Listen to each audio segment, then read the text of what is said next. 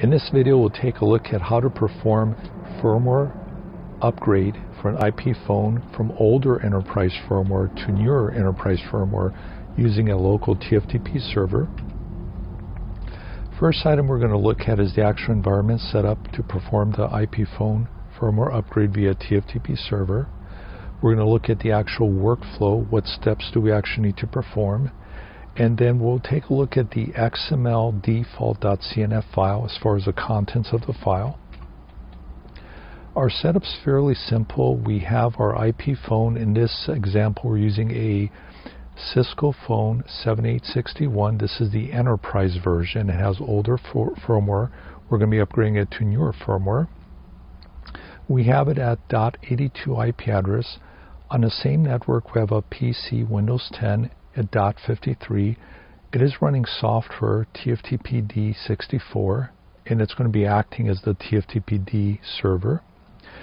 The phone itself, using the TUI telephony user interface, we can go ahead and set up an alternative TFTP server, and to do that we'll press the settings button on the phone itself, which is like a gear symbol button.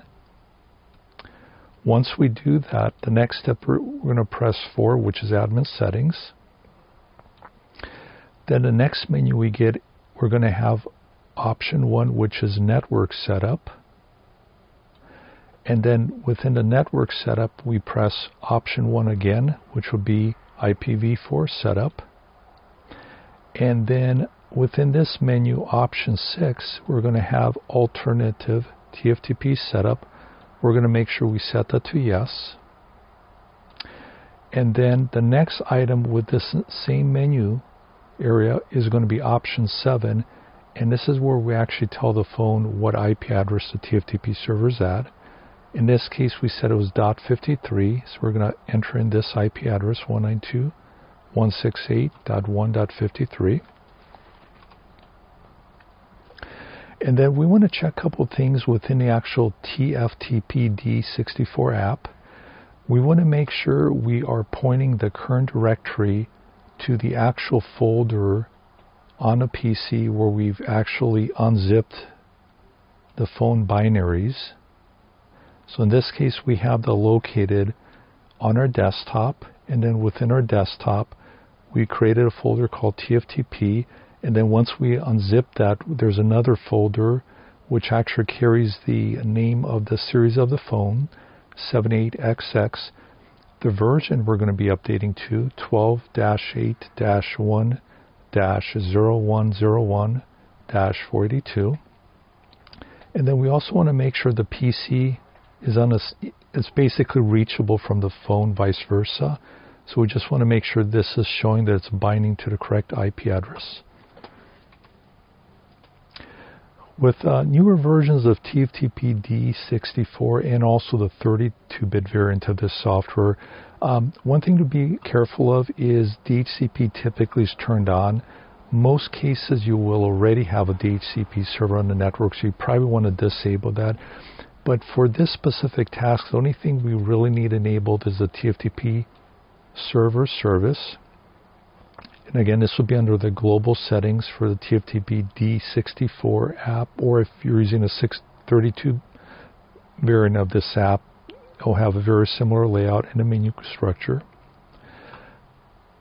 If we go into the actual TFTP tab, we really don't need to change anything. We'll just leave the settings default, so security standard, and then the other 3 options, as you notice here, they're just default options. Leave them as is.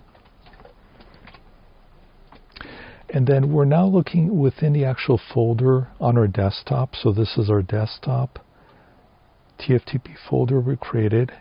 And then in here, this is where we actually unzip the binary we download from the Cisco site. And the key, there's 2 key files here. So the actual file that the XML file is going to be pointing to, which is this file right here, for the actual loads, which gives additional information for the binaries that the phone needs to fetch and upload it into itself. So we first want to find out what is the actual name of the loads file. Then we want to go ahead and update this XMLDefault.cnf file. One thing to be aware is this file actually was originally fetched from a CUCM server. In this example, we do not have a CUCM server, but this is where the original XML file came from. And then the only thing we're really modifying this XML file is we'll find the actual phone we're trying to update the firmware for. In this case, it's a 7861 phone. And we're going to make sure that the file name for the .loads file is what we have entered right here. Notice that the extension .loads is not needed, just actual main name of the file. And this is basically all that's needed to get us ready to perform the actual firmware update via TFTP.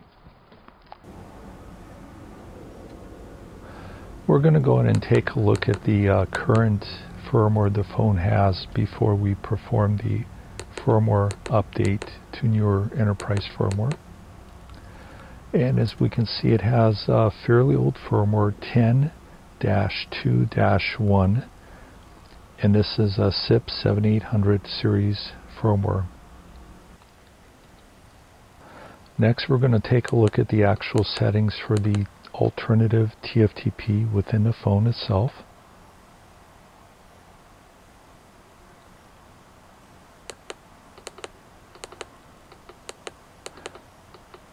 Okay, we have it enabled, alternative TFTP, yes, and then our alternative TFTP server at .53. Okay, the phone has started fetching the binaries from the TFTP server. This process does take a number of minutes, so just let the phone go ahead and process the different files it needs to fetch and upload on board.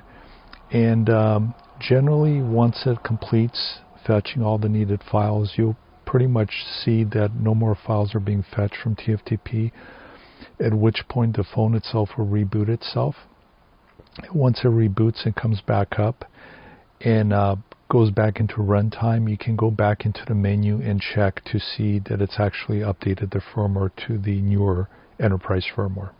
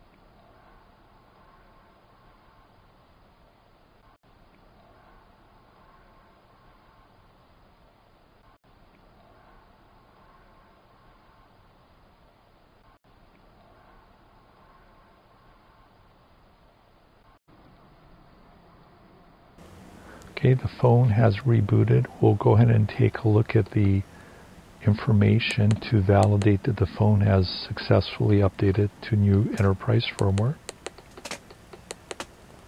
Okay, it has 12-8-1-0101.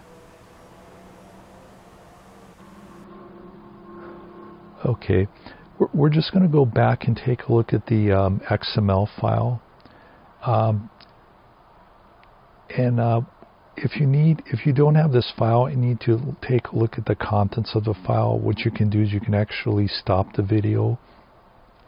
I'm going to go back and I'm going to show all the different areas of the actual XML file. This XML file was originally sourced from CUCM 12.5.0. And it has a long list of different phones that is supported under CUCM. So again, if you need to look at the contents of this file as I kind of scroll through the file, feel free to stop and take a look at any portion of the file if you need to recreate it yourself if you don't have access to CUCM. But in any case, Thank you for watching this video. Hopefully this video helps you with the firmware upgrade from older enterprise firmware to newer enterprise firmware. And good luck with your firmware upgrade. Thank you. Bye.